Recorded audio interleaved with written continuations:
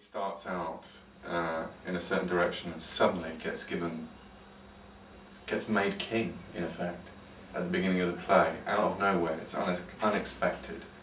It's a question of how unexpected that is in different productions, but in our production, it's completely unexpected. So he's kind of taken from the backbenches to being the president, in effect. And so it's a huge thing for him. And we decided that our Angelo is someone that's been quite vocal from the backbenches, saying that the law should be like this. It should be down the line. That's the only way to do it. And so when he gets given that power, he pursues that ruthlessly and relentlessly, fundamentally. And then he meets this woman in a certain complicated circumstance who's pleading for her brother's life, who's been put to death by him.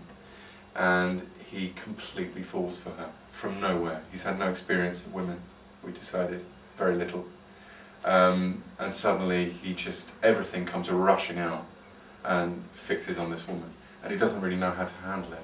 And he gets himself into a terrible situation by demanding this woman's love in quite a dark way. But